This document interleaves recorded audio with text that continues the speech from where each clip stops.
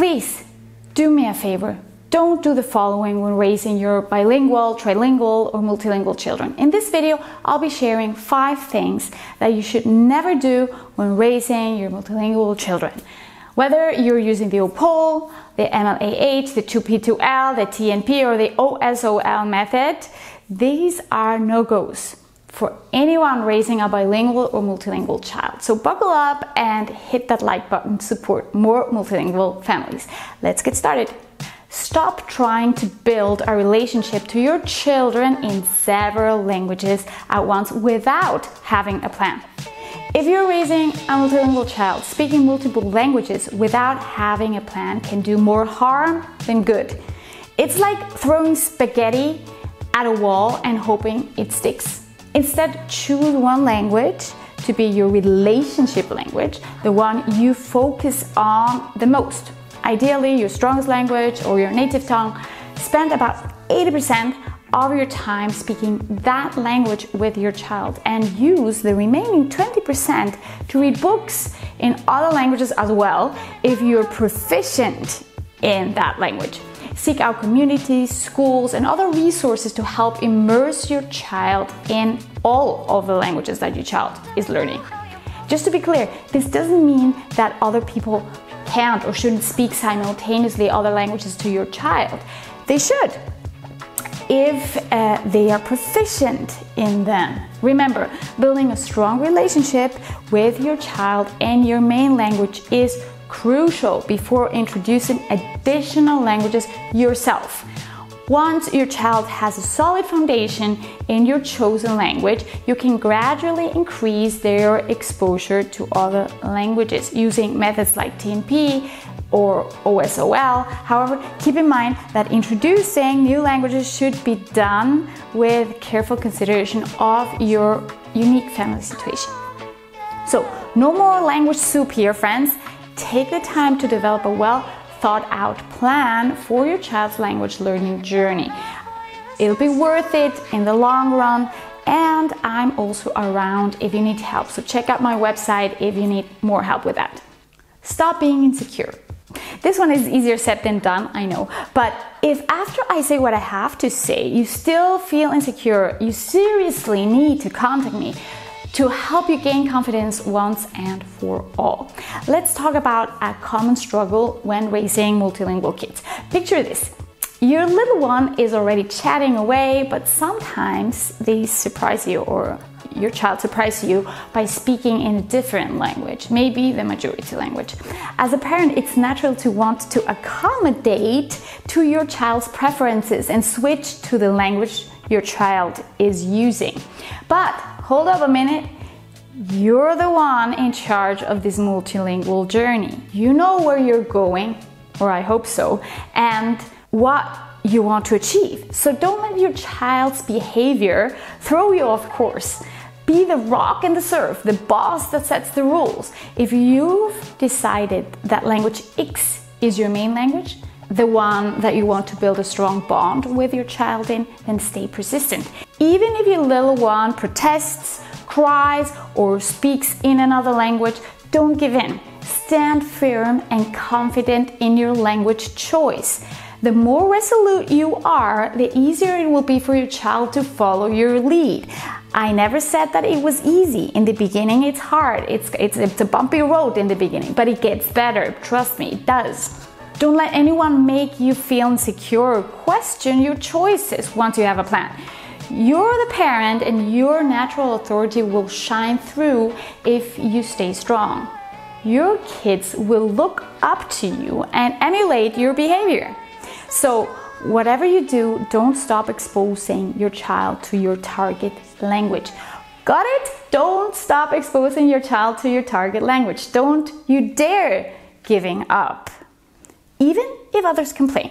Don't speak the majority language if you're not proficient in that language. This applies only to some of the families, but this is also very important, and I see this mistake happening over and over and over again because parents are scared. Let me explain it.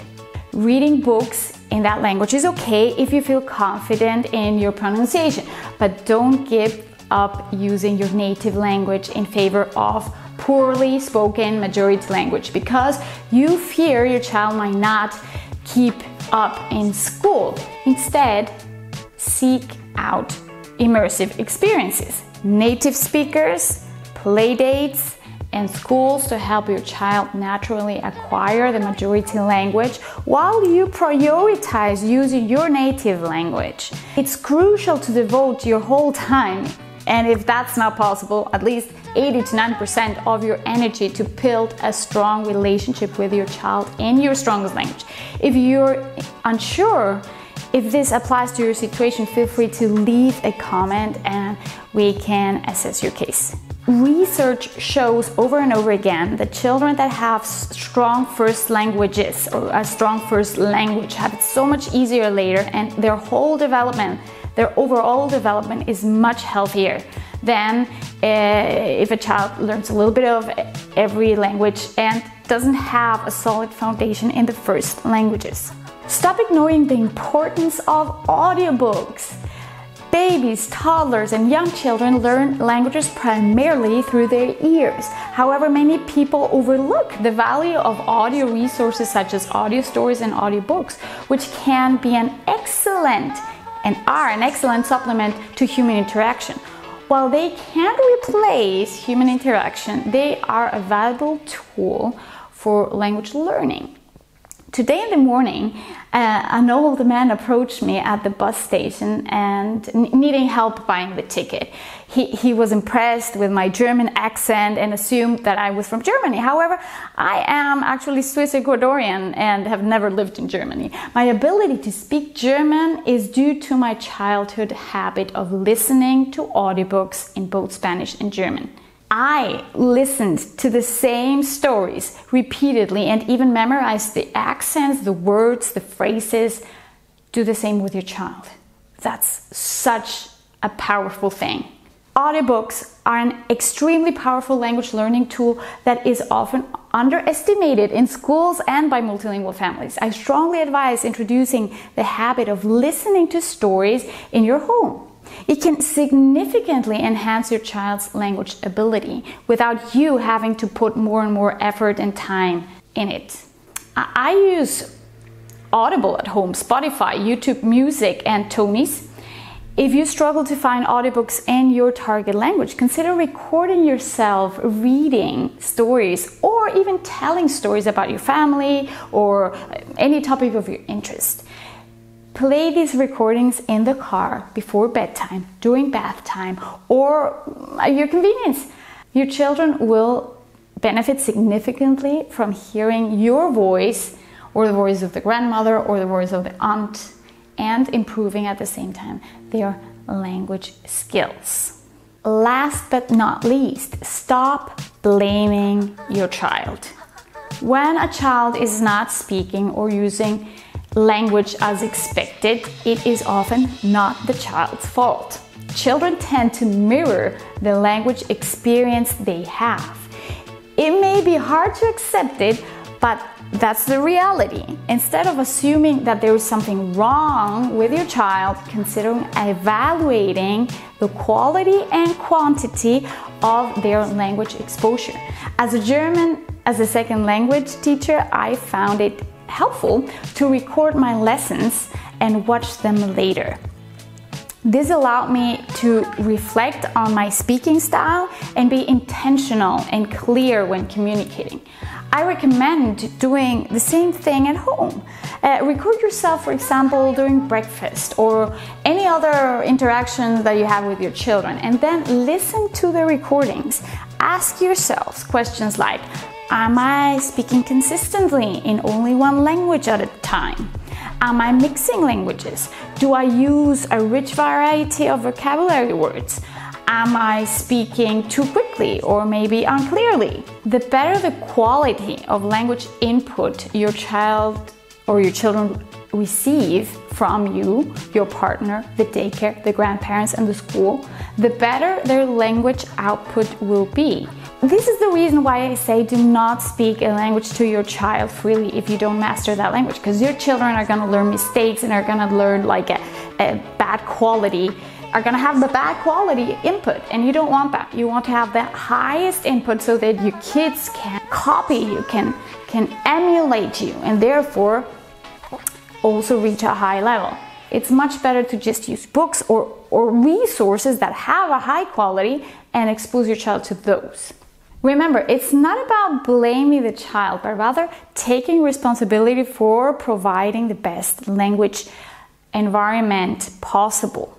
And I know in some cases it's really not possible, and if you still want to help your child in some ways, then just focus on books. That's like the best thing. Focus on books and audiobooks. Nothing else. Don't do it yourself. If your level is not up here, stop it. Stop doing that. So if you enjoyed this content, please hit the like button and consider subscribing. I'm Andrea Breitenmoser. I'm a teacher passionate about language learning and multilingualism.